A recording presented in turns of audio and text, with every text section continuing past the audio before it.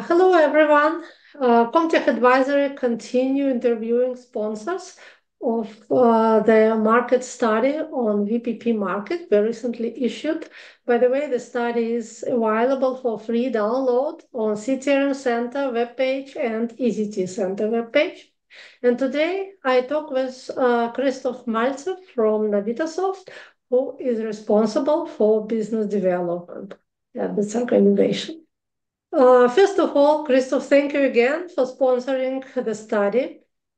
And let's start with introduction. So please introduce yourself and your company, first of all. Yeah. So I'm personally based in Vienna. Navitasoft is in Budapest. I'm in the energy industry now for more than 15 years. I started initially as a consultant implementing ETRM software and gradually moved into sales and the business development with different stages, and currently now with Navitasoft a bit more than 1 year.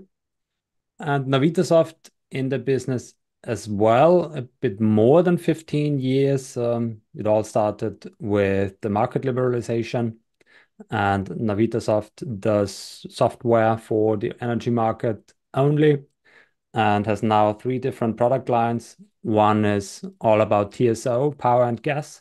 So the market management system for Ukrenergo, for example, Ukrainian power TSO that's made by us. So that's one product line. Yeah, the other one is an ETRM. And the third product line, it's all about flexibility. That's the VPP platform we offer. That's what we are talking right now about. Thank you. So you are really one of the software companies offering VPP platform.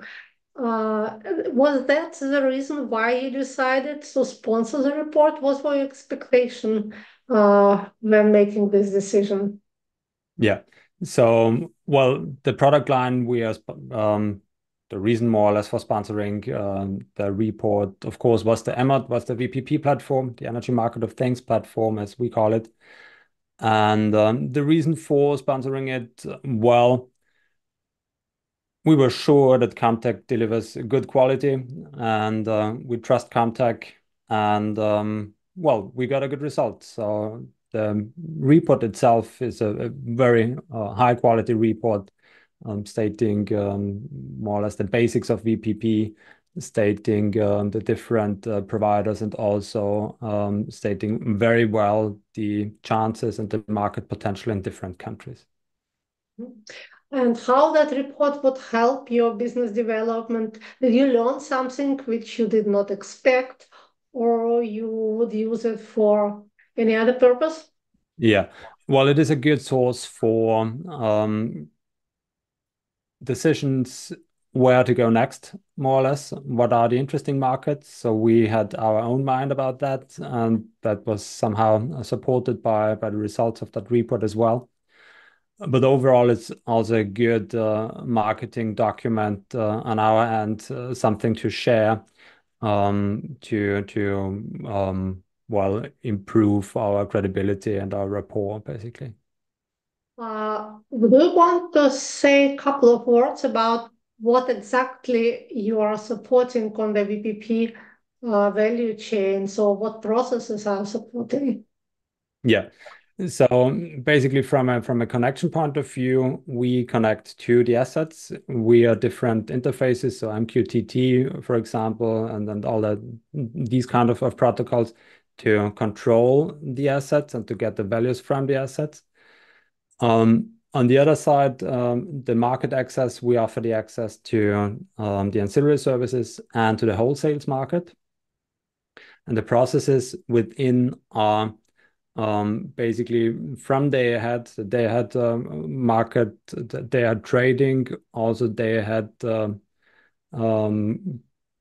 bids for ancillary services, and then intraday auction, down to they had continuous, and further down the road to controlling the assets to offer ancillary services, and also control the assets in a way that if there is an asset which is not performing, then do the re-optimization and well, do our best to fulfill what was sold on the ancillary services market or the wholesales market.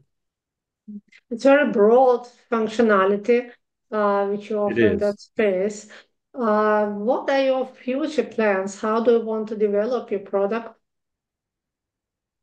Well, future plans are, of course, going into more markets than we are currently are. So we see big potential in the Baltics, for example, due to the Brel disconnect, so the disconnect from the Russian grid, which is about to happen on February 7th.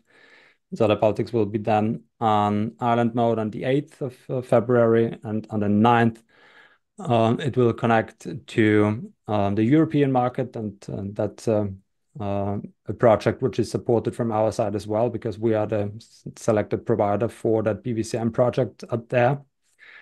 And due to the disconnect from the Russian grid, the demand for ancillary services will increase most likely, and growing renewables all over Europe, of course, increase the need for some sort of flexibility tools and assets. Mhm.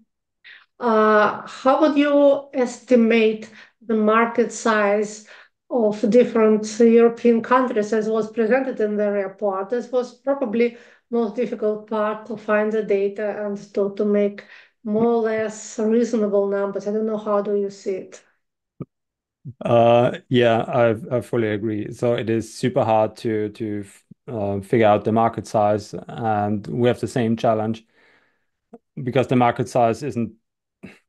It's just I mean, it's only a number, but the barriers to enter these markets are Yeah. a separate thing to evaluate. Absolutely. And So that's most astonishing thing of the world. So you have largest market with most complex yeah, ways to enter that. exactly. And I mean, we all know about the biggest energy market in Europe, which is probably one of the hardest ones to Exactly. enter. That's what I mean. Yeah, not naming the country here deliberately. Yeah, but there are other countries. So there are some where people are looking at very carefully at the moment, where Yeah, developments are quite quick. And so I think that market will grow. But we are planning to update the market sizing regularly as new data would arrive, new regulations will be passed, and so on. I think that super. situation will be very dynamic, actually. Yeah. Anything you found unexpected in the report? Surprising? Well, when you guys explained or highlighted what are the players out there, what are the software providers, there were some new names to me, which I have not heard before. That was very good, and then kind of a surprise. But what I've figured out recently also at one of the trade shows I've been, so these providers, I mean, there are so many out there. It's, I think, impossible to have a full list of all of them, and the new ones are joining, I guess, on a daily basis. Yeah, absolutely. And the people are very different with respect to what kind of software functionality they cover. So there's a Yeah, lot of startups, very local. I mean, first of all, the vendor market is local, which is not the same in trading software, for example. yeah, And secondly, a lot of startups covering very small part of the value chain, a particular functionality. That's usually how you yeah. start the business. I think there's nothing surprising. Yeah, And but it's that was very good as well in the report, the segmentation between the different things some of the providers do. That was or is very valuable as well. okay. Well, thank you for your sponsoring for this interview, and I hope on further cooperation. I hope so too. Thank you, Irina.